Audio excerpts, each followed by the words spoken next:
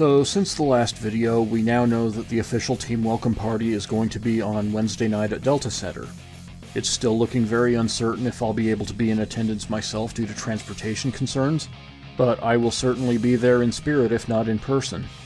Things are getting even more exciting now, and without any branding in place, that feels like the most logical conversation we can have at the moment. Welcome back to the channel, I'm GMPM, let's get started. The online discourse about what the Utah NHL franchise should call itself is as lively as one would expect. After all, this is going to be the team's long-term identity in the league, and we only really get one shot at it. So I think it's important to everybody that we get it right. What right actually looks like, however, is the main point of contention. Utah Yeti seems to be gaining a lot of traction, picked up as a trademark by the Smith Entertainment Group to go alongside Utah Venom, Utah Blizzard, Utah Fury, Utah Outlaws, and the more temporary generic placeholder trademarks. Me personally, I'm still going to the mat for Utah Eagles, although Utah Swarm is also growing on me.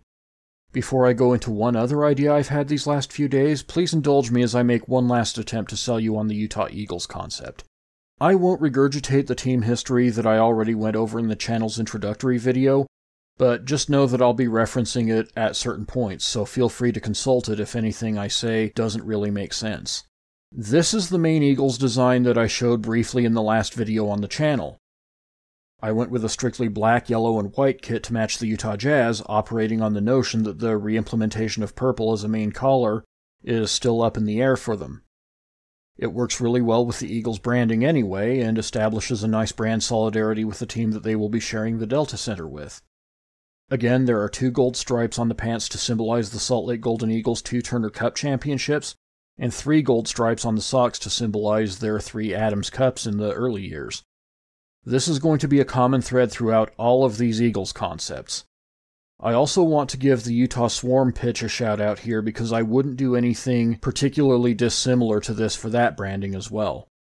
I was going to include Swarm pitches in this video as well, but believe it or not, EA NHL doesn't have a single bee or beehive themed logo to use, so I'm just mentioning it here with these. The third jersey I hinted at previously comes to fruition here. It doesn't just adopt Jazz purple, it paints itself in it, with an extra nod to the 80s and 90s look with a little splash of green to go with it. This is a shout out to the fans who have been following Utah sports for a long time. I'm positive it would be a top seller statewide. The next concept is what I would run with if the Jazz reintegrated purple as a main color and wanted the Eagles to follow suit. For this one, I didn't re-implement the green, but I did keep the black from the original design because I don't feel like it's ever inappropriate to use black helmets, pants, maybe gloves on your home uniform, regardless of your team colors, for added sleekness. I'm still upset that the Colorado Avalanche dropped black from their home uniforms for the same reason. I mentioned previously that I want Utah to go in the complete opposite of the really quirky, unconventional designs of the Vegas Golden Knights and Seattle Kraken, and instead put together a look that gives the impression that the team has been in the NHL since the 70s or 80s. The lack of shoulder panels was a very conscious design choice to tap into that same kind of energy as the Detroits and Torontos of the league. But you'll soon see I'm not fundamentally opposed to them. Finally, purple was integrated with the main logo for the primary benefit of the road uniform. I was honestly surprised how much that added to it. For the sake of the old-school Utah hockey fans in here, I had to get at least a shot of the John Deere Kelly Green concept. I didn't make a yellow kit because I detest yellow as a main color on hockey jerseys in any context, home or away. And yeah, don't get me started on the Nashville Predators. They had nigh perfection when they first entered the league, and now... Anyway, my goal is to never blind people at a hockey game or render them unable to hear the action over the uniforms. It's the one unfortunate misstep of that era of Golden Eagles designs. This did, however, get me thinking about possible reverse retro concepts. On the subject of Golden Eagles missteps, they also got out in front of the gaudy, over-stylized jersey concepts of the 1990s, with this design with the giant wing extending all along the bottom. I like the color scheme though, and I certainly don't think it's beyond saving, as you can see with this concept. Honestly, this is one I'd like to play with in the future because I think this would be a perfect foundation for a Utah reverse retro design regardless of the team branding we end up with for our NHL squad. This is the first time I felt like EA's jersey template number 42 was not the best choice for what I was trying to accomplish, so I'll be sure to circle back to it for sure at some point. Finally, huge shout out to Kikuma in the comments of the original video for even reminding me that the blue and gold design existed for the Golden Eagles. Needing to refresh my memory, I found this mock-up, and while it's brighter than I seem to recall, I took it and blended the design with my own recollection of it, as well as the overall foundation that I had been working on with Utah Eagles concepts up to this point, to produce this look. Frankly, I think this might actually be the best way to go for SEG in an Eagles brand if color scheme consistency with the Jazz isn't critical to them. Now that's it for my Eagles pitches, but I did have a thought yesterday while I was brainstorming these. Hockey social media is brimming with satirical, LDS-themed branding suggestions, Utah missionaries, Utah zone leaders, and several others that are far less tasteful. They were funny the first 10 or so times I heard them, but now, even as an atheist myself that is often critical of the church, they're just tiresome, in the way of meaningful discussion, and if anything, have me wanting to take the entire concept of these satirical names, tie them in a knot, and hand them back as something serious. In order to do that, though, they couldn't be explicitly or exclusively LDS related.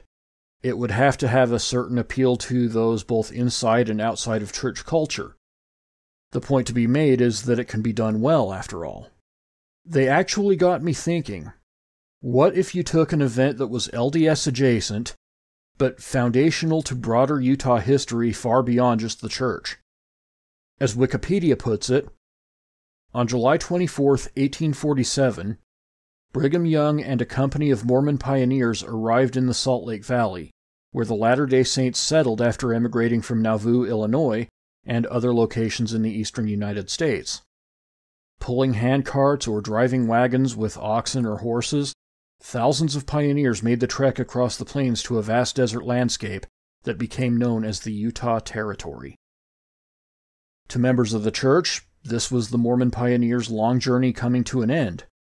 To everyone living here, regardless of religious affiliation, it was the founding of what is today the state of Utah. Now, take a look at the freshly adopted Utah state flag. Tell me that isn't made to order for a hockey uniform and brand, even if it is a little Colorado Avalanche adjacent with its mountain bordering at the top. Someone has to put it to use to that end sooner or later, and is there really any time for it like the present? So with that all said, how do the Utah 47s sound to you? Just putting it out there. Let's keep the conversation going, though. What pitches do you have for the team, or have otherwise gotten behind as the conversation has played out? Let me know down in the comments, and let's talk about it further. That's all for now. If you like this video, then please be sure to let YouTube know all about it with your likes, comments, shares, and especially subscribes. The NHL in Utah is developing quickly, and there's a nice community forming on this channel around it, of which you're more than welcome to be a part. Click the notification bell to know right away when the next video is up. I'm GMPM, and I look forward to seeing you back here soon.